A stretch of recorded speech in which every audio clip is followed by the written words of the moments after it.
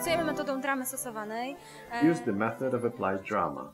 What is most important to us is the fact that it creates a space for meeting each other and putting on different roles, and doing dialogues.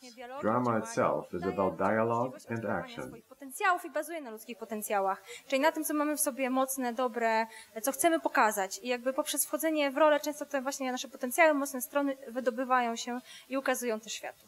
I ostatni raz się widzimy. To, co robiliśmy z What we did to apply drama with the seniors and the young was mainly improvising, taking on different characters, learning about the other person's life through the lens of that character.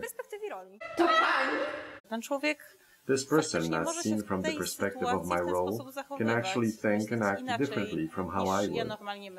It allows us to gain new experiences, it stimulates personal growth, and lets us apply what we have learned in our own lives. Czy coś się stało z przejęciem?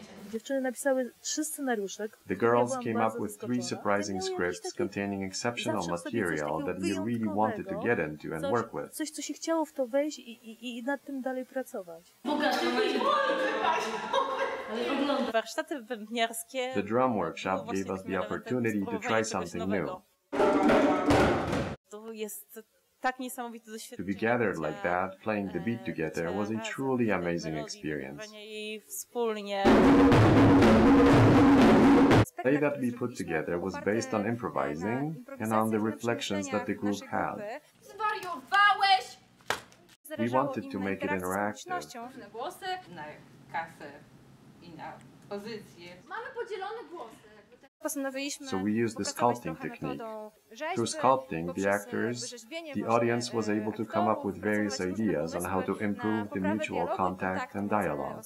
Moglibyśmy zmienić, żeby to sprzyjało kontaktowi. Justyna, żeby spojrzała do książki Jadwigi. Justyna, poprosimy Cię, żebyś spojrzała. To dzień dobry powinno paść. Patrz, dzień dobry. To uśmiechnięta, czy nie? No tak. Dzień dobry, z sąsiadką. Garść poczucia humoru. What we need is a handful of a sense of humor and 2 or 3 people who already like each other and can spread the trust. Then we start off by giving them a task to perform. No i daj im na początek jakieś wspólne zadanie. Pani jest taka dzielna. Bezpieczeństwo w grupie. We were able to establish a sense of security in the intergenerational group by reassuring the participants that we would take care of their needs.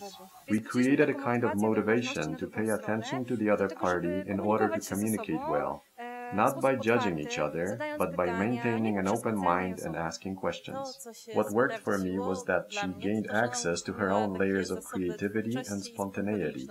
People get to know each other better, open up, start trusting each other. That is just magical. They can see the effects of this process, that it becomes easier to communicate with the young. They improve their relationships within their own families and with the people around them. The more I discover the seniors, the bigger my realization is that there are more similarities than differences between us. What I discover is that they have a great sense of humor, as well as the ability to keep a distance to themselves, the courage to experiment and try out new things. Nowych rzeczy. Każde takie spotkanie to jest jakby nowa... Every meeting brings a fresh dose of energy, ideas, perspectives, and authenticity. Autentyczności, świeżości. It's been a long process. I think we're still a part of it. The process of building the dialogue between generations.